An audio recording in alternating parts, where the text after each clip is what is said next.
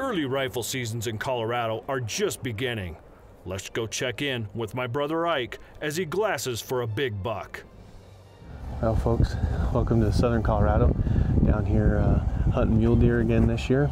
Should be a good hunt. We found these bucks here on the first morning, just some decent little 4-point bucks. One's got a little kicker. Great deer, but obviously not what we're looking for. So come along with me as we hunt the gray ghosts of southern Colorado.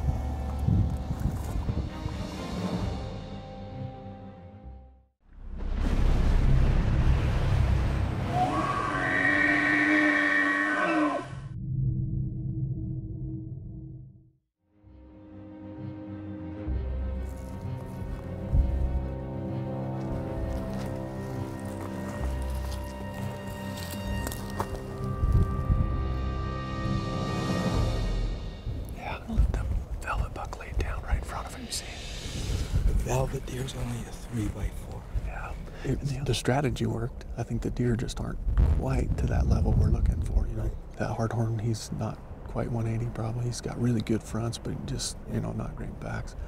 The 3-point is a 3-point. He'd be a fantastic deer, don't you think? If you had 4, plenty more, right? Yeah. This is the first night of the hunt. So, well, let's keep looking.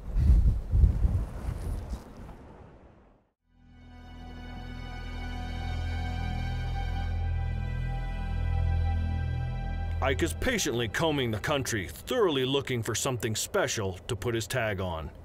Every day that passes by means a few more bucks have stripped their velvet, making the hunting just that much tougher.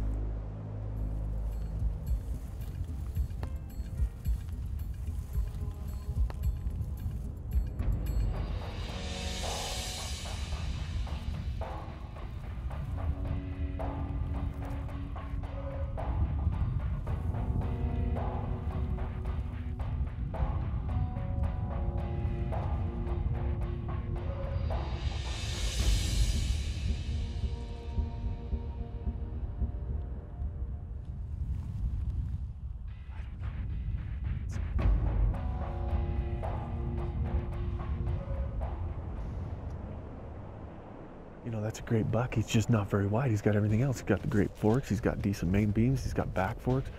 He's got everything. He's just only about 22 inches wide. We saw another buck on the other side of this ridge. See if we can tear apart this oak brush over here and see if we can't find that other buck.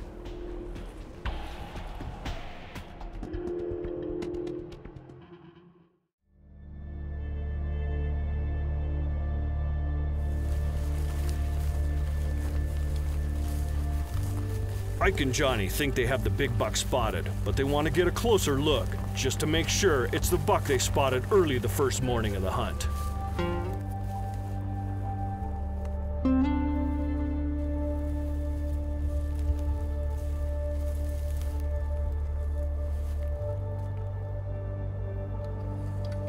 We're gonna get to the big rocks, see if we can't sneak through them.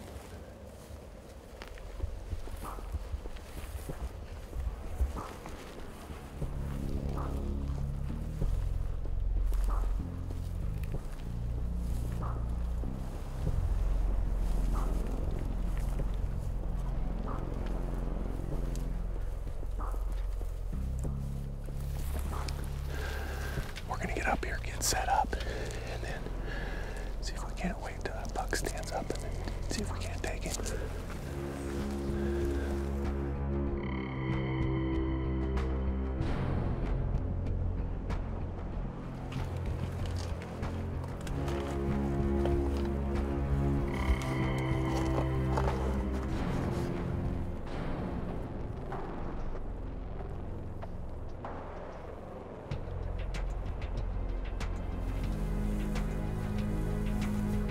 Ike and Johnny are struggling to keep up with the buck as he quickly feeds through the burn and back to his bedding area with his nose into the wind.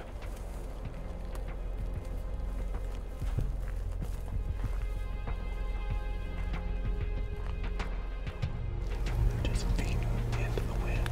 So I don't know if we're going to catch him before we get in the big dark timber.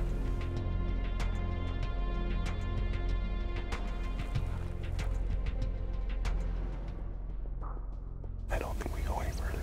I hope he didn't go hard horned and he's gonna just stay in there. That's what I'm hoping, but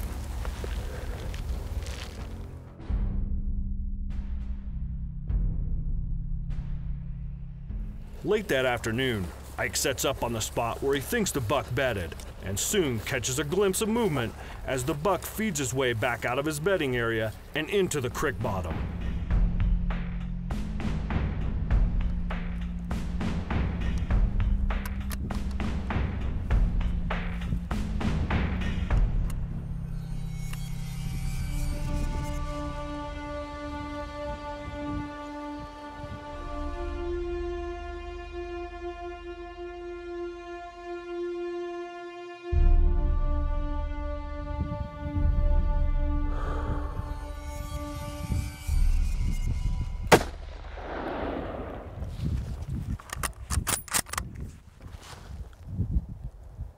I think he's down. Is he down?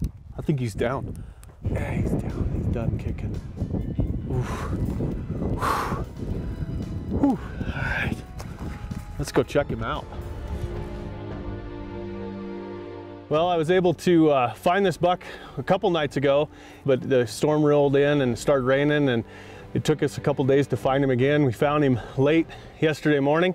He's a great buck. He's got some really cool features on him. Just a typical Southern Colorado nice deer. And remember, fair chase is the only way to hunt and take trophy big game. We'll see you right here next week on Eastmans Hunting TV.